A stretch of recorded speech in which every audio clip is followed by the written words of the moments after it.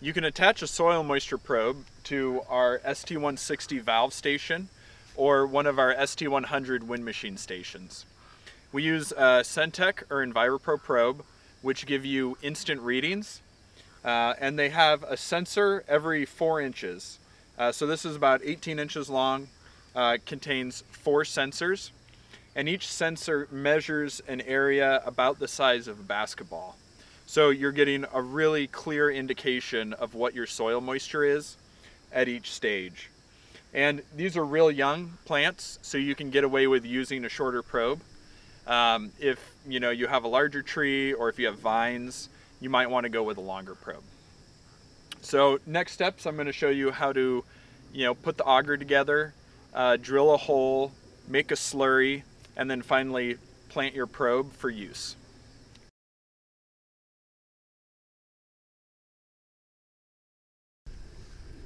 All right, before you start your installation, you're going to want to make sure you have your auger. You're going to need a trowel and a bucket for mixing a slurry. You'll also want a jug of water, probably a big jug of water. Make sure you have your probe. And then if you're going off of an ST100 or you don't have a pressure sensor, you're going to want to get a T that will connect to your irrigation line, as well as a pressure switch. These are offered by Altrac, and basically you put that on your irrigation line, and then with some tape, you just attach your switch so you know when your irrigation line is on. Now to attach the auger together. All right, so here's your auger. This auger has multiple parts to it, but it's pretty straightforward.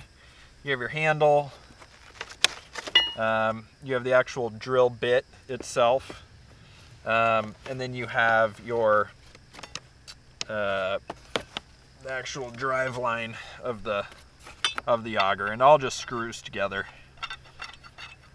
And we're not going that deep. There's a extra extension here. We don't really need that. So I'll just put together the basic auger here.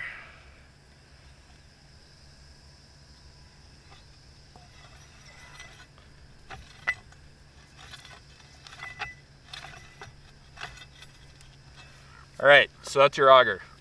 Now what you're going to want to do is you're going to want to find a representative plant somewhere in your field. We're just doing this right by the valves.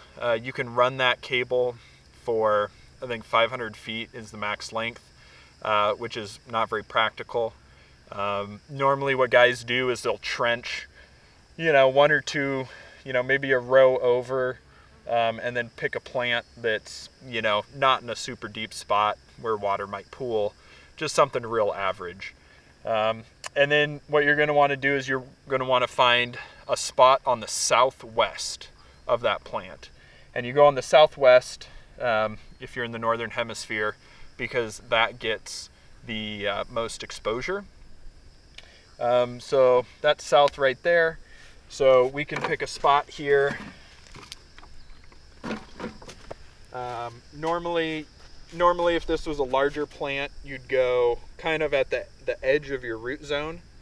So you'd want to pick a spot southwest side, kind of on the edge of my root zone. I'm going to go real close to where the dripper emits, because then you're going to be able to see what that dripper's doing, if you're irrigating long enough to saturate the area around it, but you're not irrigating too long to where that water is just going to drop straight through into your water table. And then I'm doing this by hand. You can also get a like an electric drill and just put this on there as well. If you're doing real deep holes, that's probably the way to go, or if you're going through real difficult soil.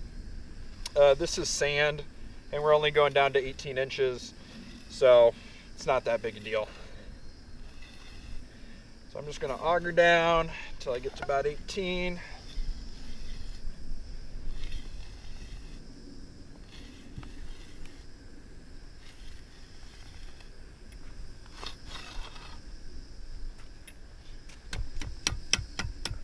tap that out and clear that out. Just gonna see if that's long enough here.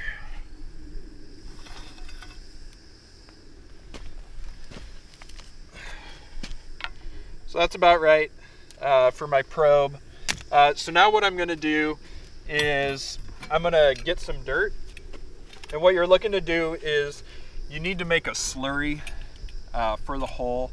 So the slurry will, you don't want any air gaps around the probe. You don't want anywhere where water can pool around the probe. When you're getting dirt to make your slurry, you want to make sure that there's not a lot of plant matter in it, because that plant matter will decompose over time and create a gap. You also want to make sure there's not rocks in it. They're just kind of a pain when they get in the hole, and they'll keep the probe from fully seating into the hole. So I'm just going to come over here and scrape some topsoil. Make sure I'm not getting any plant matter.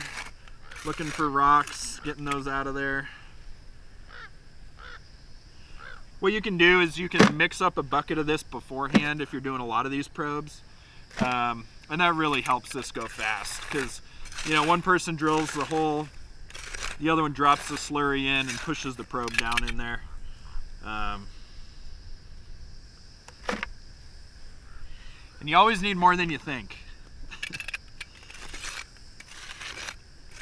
So when you pour it in, you want it to basically fill up the entire hole with slurry.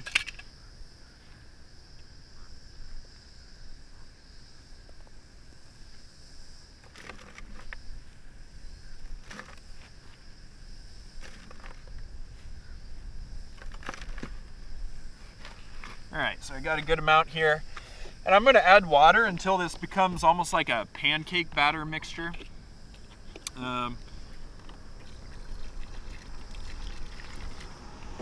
Just don't want to add too much water, otherwise you'll have to add a lot more dirt. So I'm just mixing this here. A little too thick, that consistency.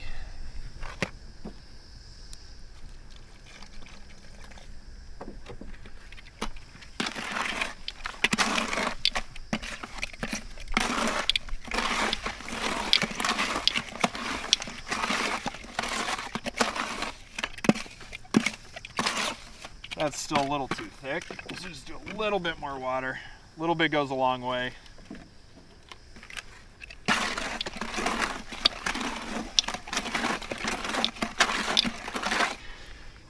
All right, so we got our hole.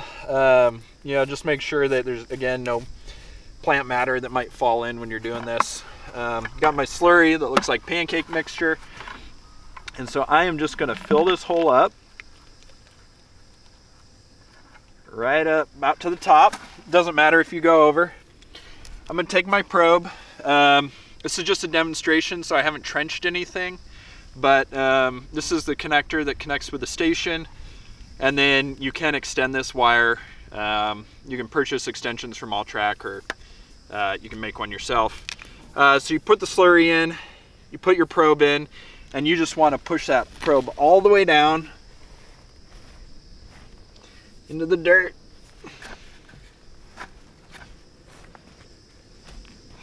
Just like that. And you want to try to get a little bit,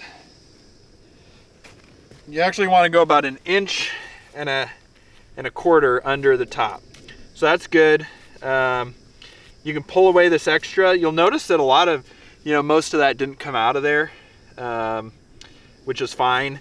And then just to keep it from cracking, you might want to put some dirt over the top. If you get a crack in that slurry, then water can drain in there and you might get an erroneous reading. So we got the probe in the ground. We'd run our wire to our device and we'll instantly start getting readings.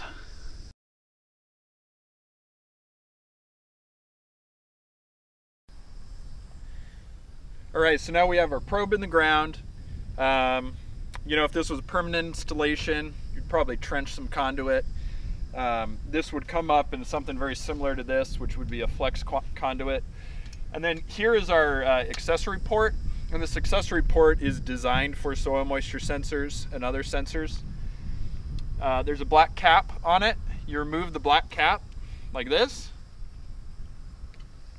And then you just click in the soil moisture probe sensor and that'll start taking readings. You'll see it pop up in your app.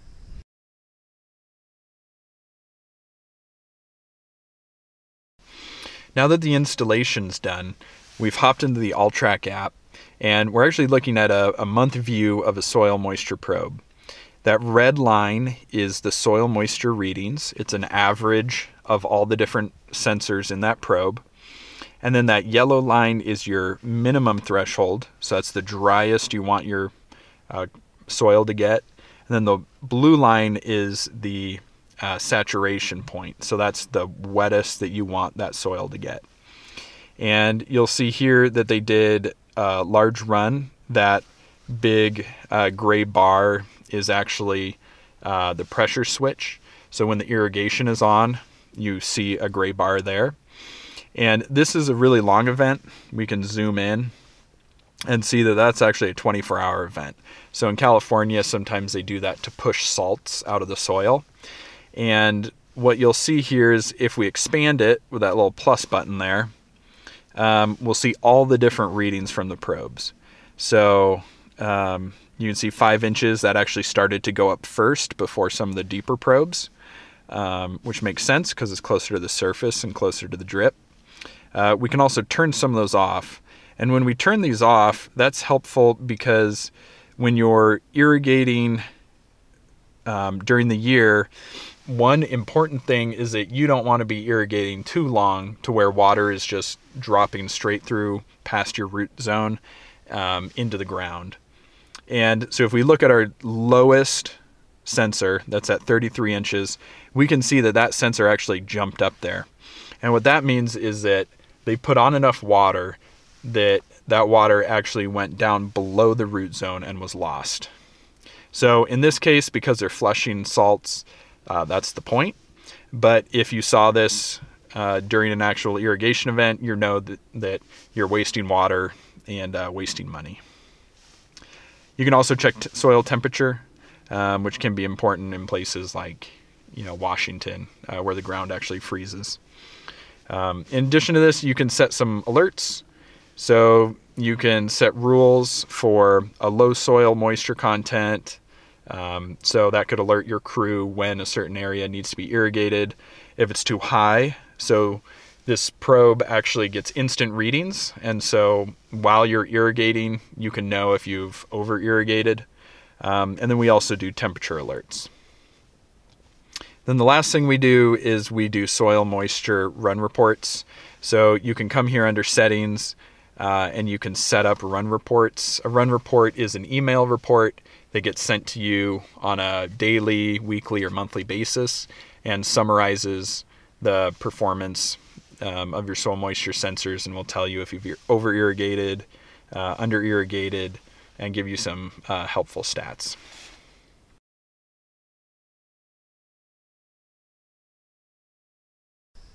So we've shown you how to install the probe and check the software. Now if you've put your probe in and you're getting faulty readings, maybe you just want to move it sometime during the season, you can do that. We recommend an extraction tool like this. You can use channel locks. You just want to be really careful that you don't put too much pressure on the probe itself. You're going to want to use some cardboard or something to kind of soften those channel locks so you don't damage the probe. What I'm going to do is I'm going to dig out around it just a little bit, kind of minding the wire here. I'm going to dig around this probe. Again, the wire is the important part, not to damage.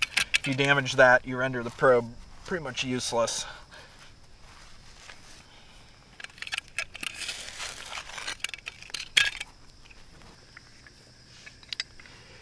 So the hole's dug. I have my extraction tool here. Thumb screws out.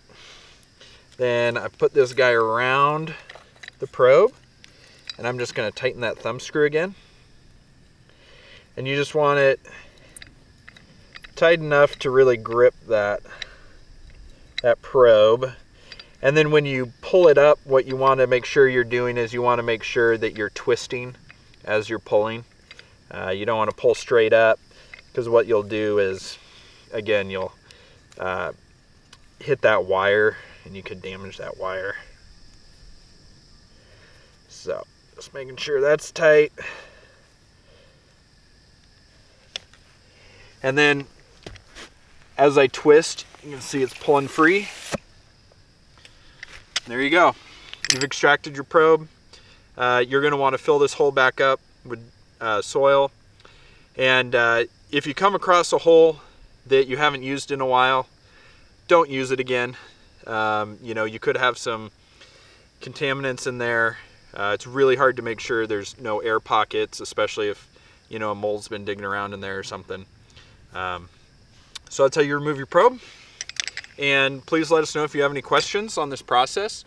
You can reach out to us at support@altrac.io or give us a call.